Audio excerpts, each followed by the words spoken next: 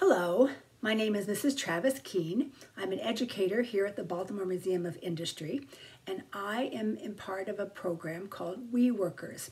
Every Tuesday we have a different topic, and today our topic is transportation. I'm going to have a friend, my little friend is going to help me talk about transportation. And my friend is Chicken Teague. How are you, Chicken Teague? Are you good? Can you tell me, Chicken Teague, do you know what transportation means? That's a pretty big word. You do? What does transportation mean? You're right, it means to move people and goods from place to place. Can you think of some ways that people can move? What are some ways, if we talk about transportation, how can people move? Yep, they can move in cars. What else? Trains, bicycles, what else? Trucks, airplanes. Yep, those are all forms of transportation. What am I forgetting? That's right, boats, because we talked about boats last week, didn't we? We talked about tugboats. Well, this week we're going to concentrate on trains because trains have played an enormous part in the movement of goods and people across our country. The Baltimore and Ohio Railroad was one of the very first railroads in the Americas, and it extended west to the Ohio River as well as Chicago and St. Louis, and later, together with the Pennsylvania Railroad, it went north to New York City and then south to Washington, D.C. Trains played a big part in the development of our country, the growth of our country, and they're still playing a big part today. So I have a story I think you guys will like. This is a story about a man who really loved to take train rides. His name is Mr. Putter, and the title of this story is Mr. Putter and Tabby Take the Train. Can you see the train? That's kind of an old-fashioned train with a big steam coming out of it like an old steam engine. Look at, he has a friend too. He has a friend, a little cat. Mr. Putter and Tabby Take the Train. This book is a little bit different than the one we've read before. This book has chapters, so boy, this is going to be interesting. The first chapter is entitled An Idea. One day, Mr. Putter and his fine cat, Tabby, were cooking some oatmeal when Mrs. Teaberry called. Look at, there he is. He's busy working in the kitchen, stirring some oatmeal. Mrs. Teaberry was Mr. Putter's friend and neighbor. I have an idea, she told Mr. Putter. As she spoke, her dog, Zeke, wagged at Tabby through the window. Tabby and Zeke were friends and neighbors, too. Can you see Zeke? It looks like he's standing in the sink. Oh, for heaven's sakes, Chicken Teague, we don't do that, do we? Goodness gracious. Mr. Putter was never sure he wanted to hear Mrs. Teaberry's idea.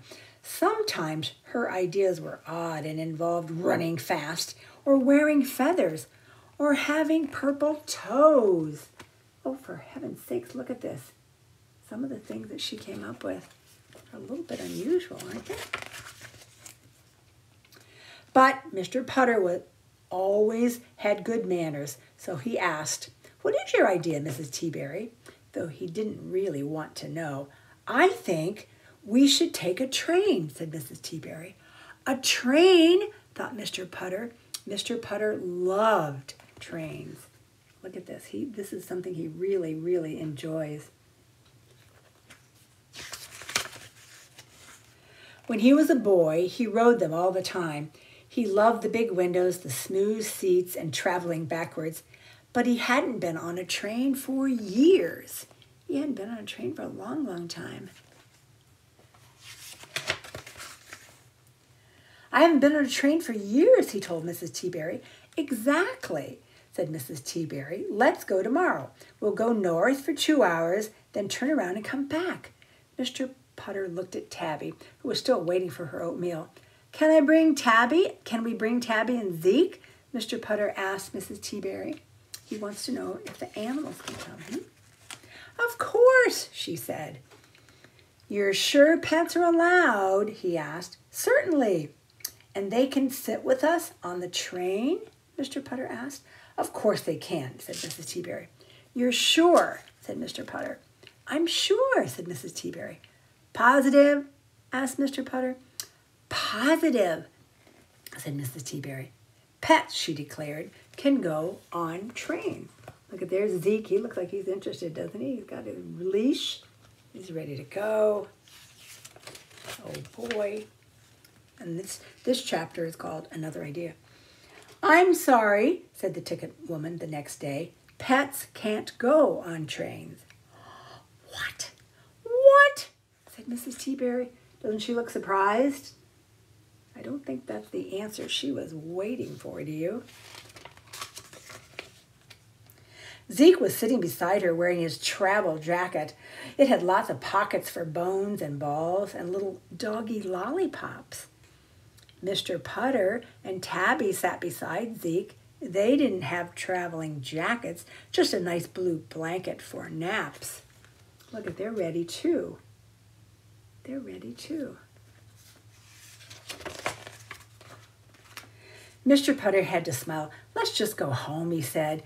We'll have some tea. We can't go home, said Mrs. Teaberry. I have brought cards and games and binoculars and banana crunchies, and Zeke's jacket is all filled up, she's telling him. Oh, my goodness. Did you say banana crunchies? Asked Mr. Putter. Mrs. Teaberry nodded. Like the kind we have on the 4th of July? Asked Mr. Putter. Mrs. Teaberry nodded again.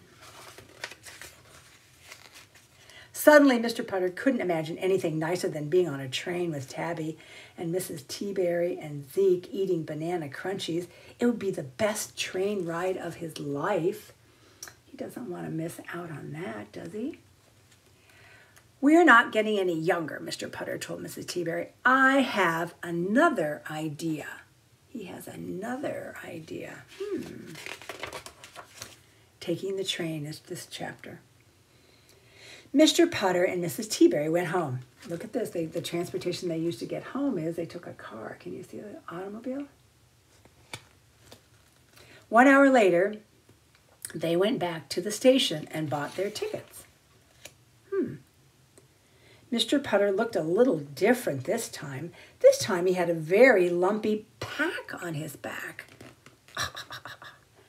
It was full of little holes, and sometimes tiny doggy lollipops fell out. Oh, my goodness. Mr. Putter just stuck the lollipops back in and patted the pack on its head. What do you think that is in that pack? Mrs. Teaberry looked a little different, too. She was wearing a smock with very big pockets full of cards and games and binoculars and banana crunchies. And she carried a picnic basket that purred. But no one could hear it except Mrs. Teaberry. Look at this picture, guys. Look at, can you see eyes in the little picnic basket? I see some eyes. Oh my goodness. The two old friends got on the train and found seats by a big window. The train began to roll. Mr. Putter was so happy he thought he would burst. This man enjoys a train ride, doesn't he? Look at the smile on his face. Can you see the smile on his face? And for the next 4 hours, he and Mrs. Teaberry had the train ride of their lives. Look at this beautiful picture. And if you look closely, you'll see she has binoculars and she's looking out the window at the countryside.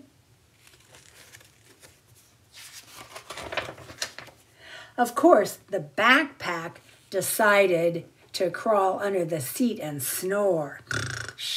Look at this.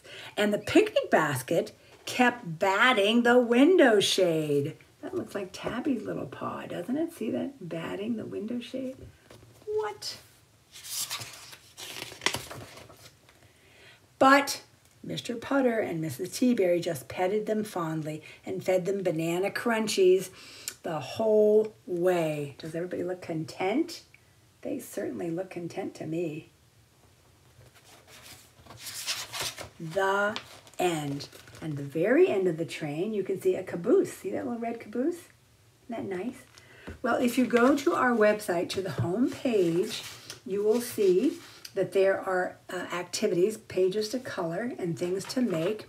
One thing you'll find is a pattern for Thomas the Little Engine. And you can cut this, color this guy out and glue him together. There are 3 pages. There's the 1 page for the front and the back, and a left side and a right side.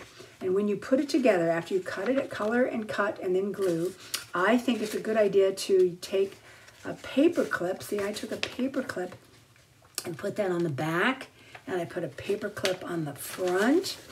And the idea is that it will sit up nice and tall. It won't fall over if you put a heavy paper clip on this engine, Thomas engine.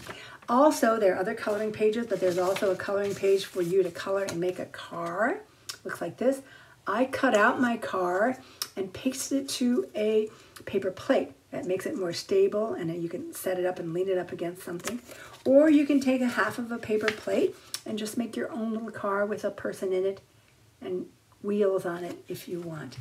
I hope you enjoyed today's activity with We Workers, and I hope we see you again next week on Tuesday. Have a good day.